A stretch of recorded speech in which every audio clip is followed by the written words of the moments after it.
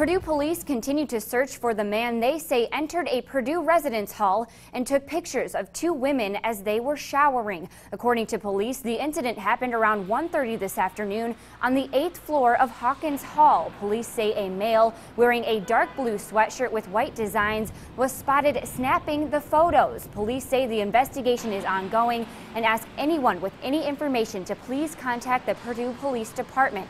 Of course, we will keep you updated as more information becomes available.